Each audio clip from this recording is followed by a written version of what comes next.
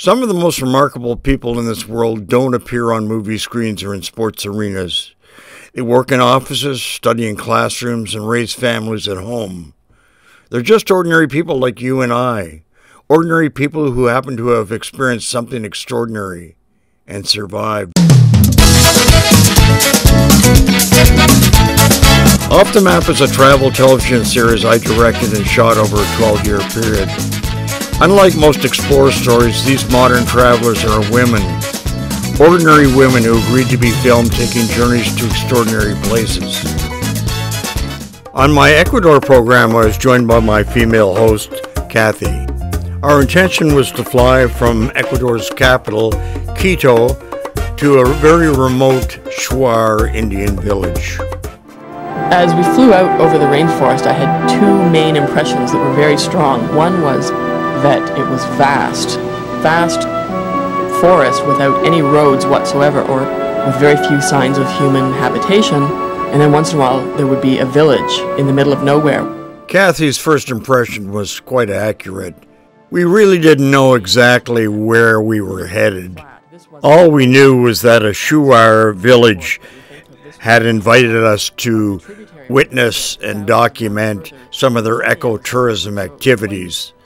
They wanted to open up their village to tourism, and we would provide them with publicity. This trip simply was going to be beyond our complete control. As we landed at the airstrip, we were coming into the unknown to a certain extent because despite my guide Miguel's best efforts, he hadn't been able to convince the pilot to actually bring us to Canas, the village that we were going to. We were at a village called Cangaimi. I didn't know how many kilometers away or how long it was going to be. All I knew was I was going to have to walk, and that wasn't what was expected. On top of this, we had 6 large bags of video equipment. Thankfully, the villagers from Canas agreed to carry the bags. My guide, Miguel, was a member of the Shuar Indian tribe, an indigenous group that live in the rainforest of the upper Amazon basin.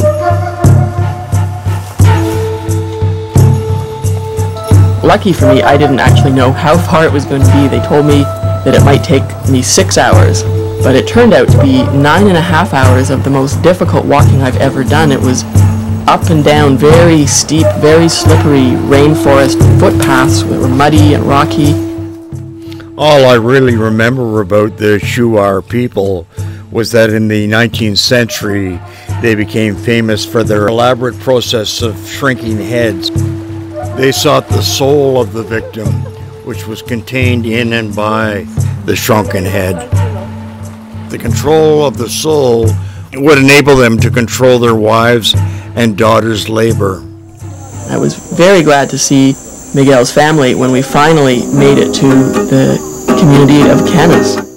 In the early 20th century, Europeans began trading manufactured goods, including shotguns, asking in return for shrunken heads. The result was an increase in local warfare, including headhunting, that has contributed to the perception of the Shuar as violent.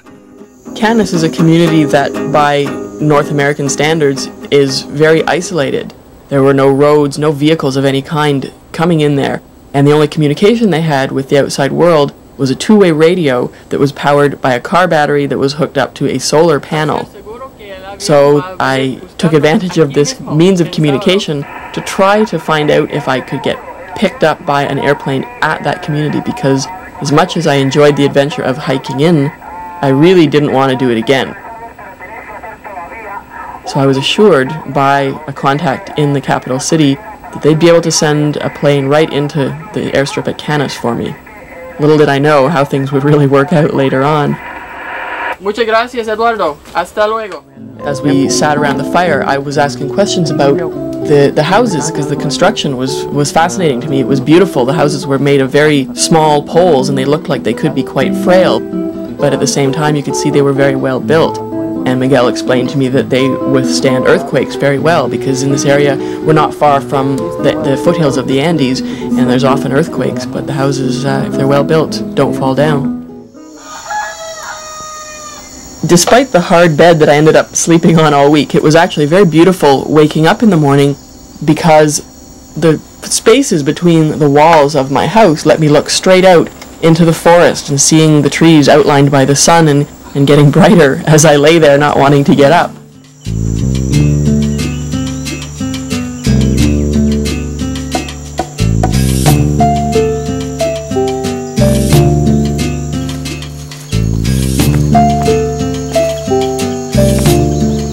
When I did get up, it was also always very pleasant and peaceful to go to the river just below the hut that I was staying in and wash myself there. And this is where everyone in the village bathed all the time. And it was just such a quiet, peaceful spot. You couldn't be in a hurry the way we are at home in our usual lives when we're going to work and that sort of thing. Sitting on a rock at the edge of a beautiful river is really hard to feel in a rush.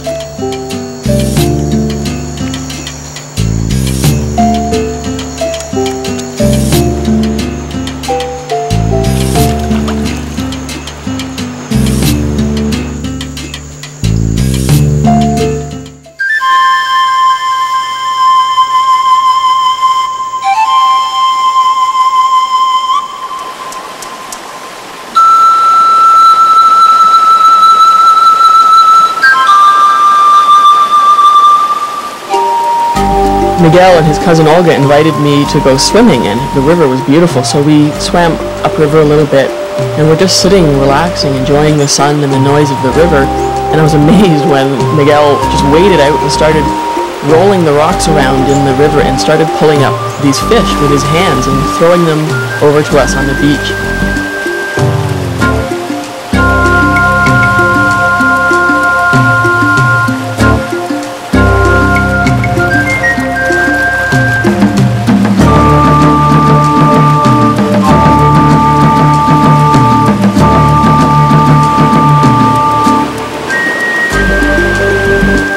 Ended up being our dinner later on that day. They were quite tasty.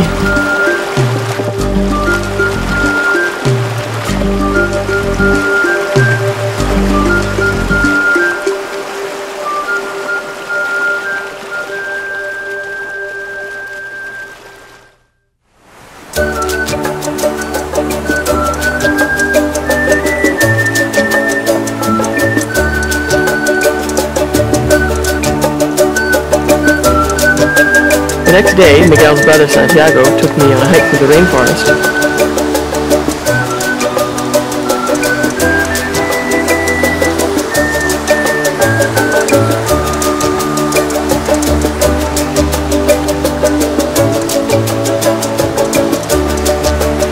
I can understand why they call it the rainforest.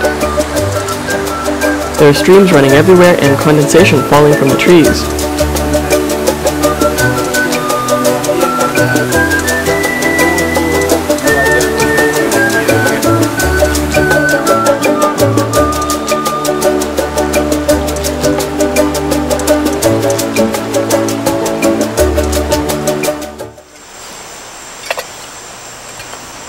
One of the most remarkable parts of the experience for me of being in Canis was how I was welcomed into the community and welcomed into the people's lives, and it was very much a community effort.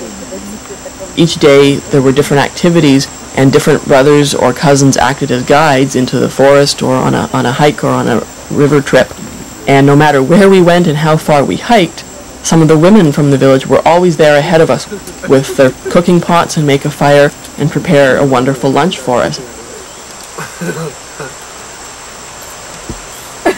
Everybody was very much involved in my visit.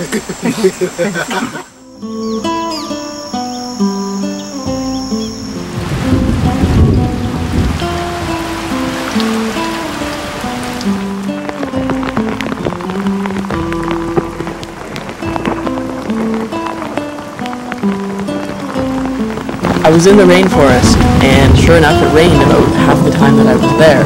And when it rained quite hard, and the people in Canis didn't seem to feel very active, a lot like us at home on a rainy day.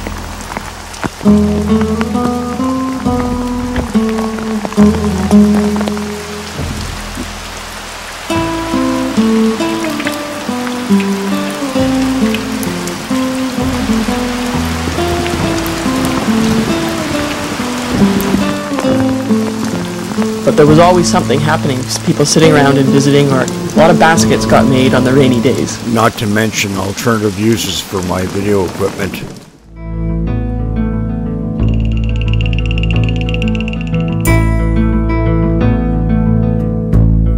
Traditionally, the Shuar people painted their faces with vegetable dyes for special occasions. So I was invited to have this done for me, which was quite special. Each person has their own individual design, so every time they do it, each person has their own, it's almost like a signature. And the men have certain geometrical designs with lines, and the designs for women have more dots and more rounded shapes.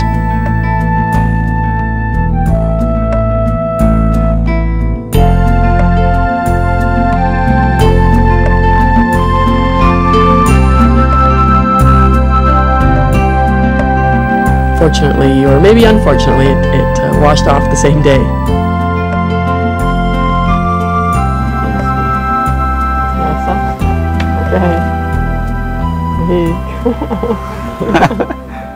Ah, bueno, que me hace bien, ¿ah? Es un trabajo fino, gracias. Claro, pues, Okay. eso hay que... It's becoming more and more well known that the rainforest all over the world is full of plants that are very useful to humans for a number of reasons. Where I was visiting in Canis, of course, we were surrounded by fascinating medicinal plants, and my guide Santiago spent an afternoon giving me a tour of some of the more important plants that his people use. Como le estaba indicando, es una planta que utilizamos. Santiago showed me a plant that was like wild ginger, and I was amazed by how many different uses it had, including for women who are pregnant. It was used to, in a certain recipe, to calm some of the stomach or abdominal pain. Just ginger. It was also used in a different recipe by people to cure their dogs when they had a wound or something wrong with their skin. I saw the dragon's blood tree. When it's cut, it bleeds sap that looks exactly like blood. And Santiago explained to me that if a person drinks too much of that sap, it can be very dangerous and could even kill you, but used properly, it cures a multitude of ailments. For example, a woman who decides she doesn't want to have any more children can drink a small amount of this and she won't have any more children. And at the same time, it's used for curing scratches or cuts on your skin.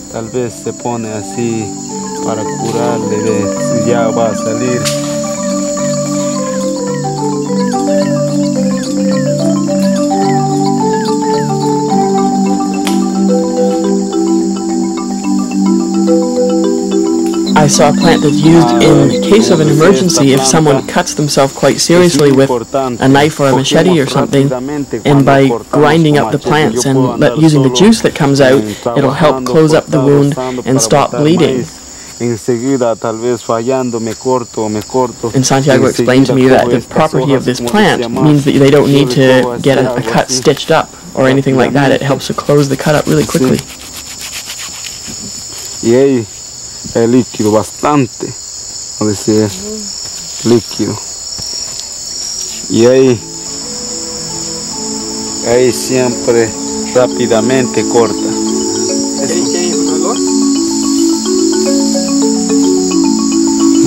Muy bueno.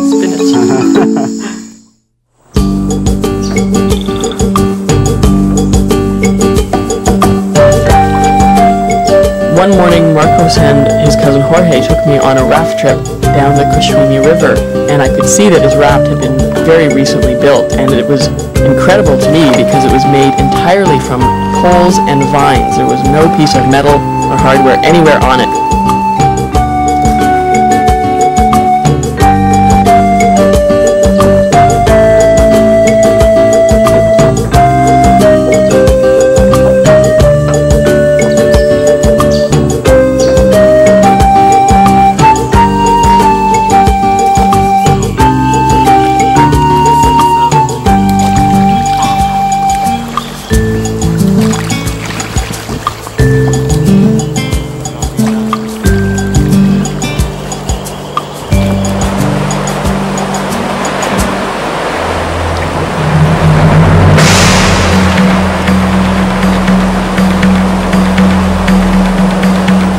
as we went through the rapids, the water was shallow, but the current was really powerful, and it amazed me to see these two strong men were fighting with all their strength to control the boat. Challenge for me, of course, was to try and keep the camera dry. But I had to have faith in them that they wouldn't accidentally let me go.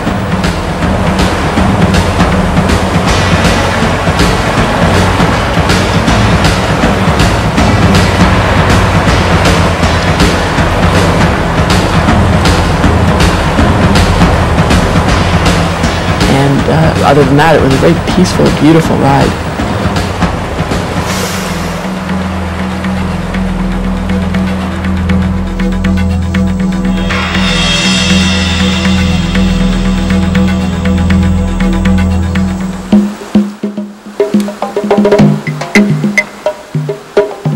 While we were on our raft ride, Santiago fished for our lunch.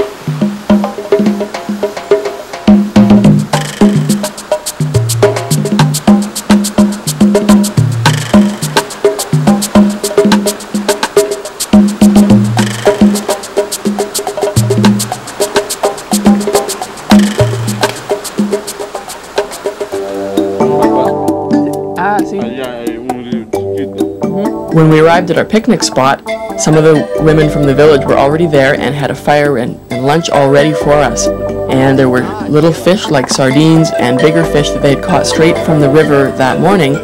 And there's a real variety of different kinds of plants that are eaten as well, related to bananas and potatoes, so it was never boring what we ate, especially on this day when they presented us with giant beetle larvae.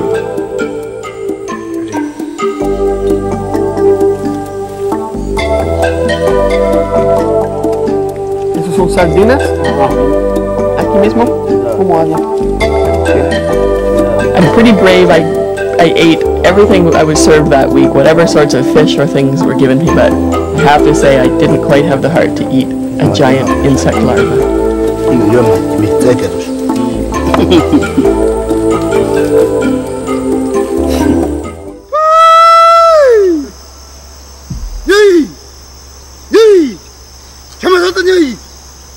Santiago and Andre did a demonstration for us of a traditional greeting ceremony.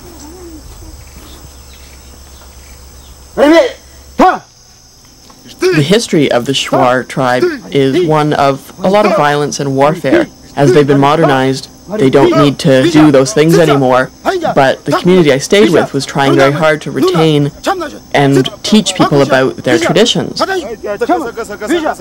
part of that tradition was making sure that a visitor who showed up at your house was a friend and not an enemy, so they had a ritualized greeting ceremony where they shook their spears at each other and shouted a series of questions and answers and greetings, and once they were finished, they sat down and had a drink together.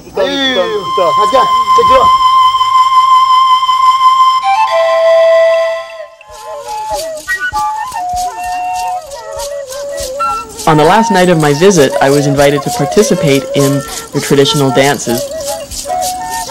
I was a little worried that I wouldn't be able to do it well enough, but it was very important for them to reassure me that it didn't matter, that I had to try this out. It was a very warm welcome that I had into actually trying their dances. It took a lot more energy than I might have thought.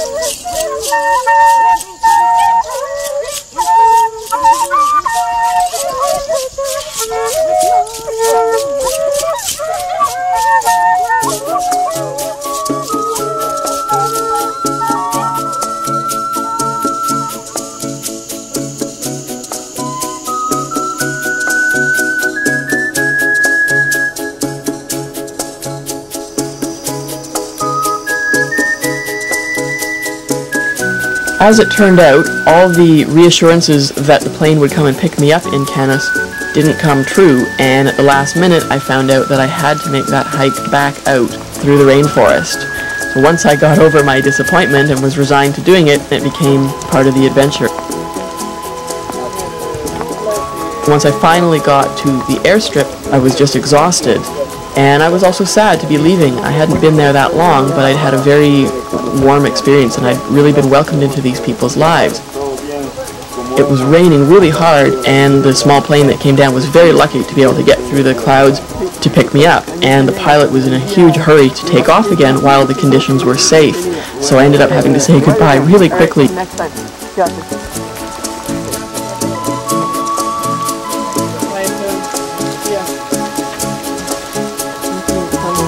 I felt very sad as I flew away, and really wished I could have stayed a little bit longer. This trip to Ecuador was more strenuous than I had expected, but it was very special to get somewhere where I had to rely on my body for transportation. That certainly doesn't happen in my regular life. And so in a lot of ways this trip reminded me of what it's like to really have to rely on myself and on other people, and it was a very positive experience. It sounds like a cliche, but the fact is that you can make friends with people who live very far away under very different circumstances, and now I feel like I have friends who live in the rainforest in Ecuador, and I may or may not ever see them again. I hope I do, but I'll always retain that memory and that thought that there's people there that I made a connection with across great physical and cultural barriers.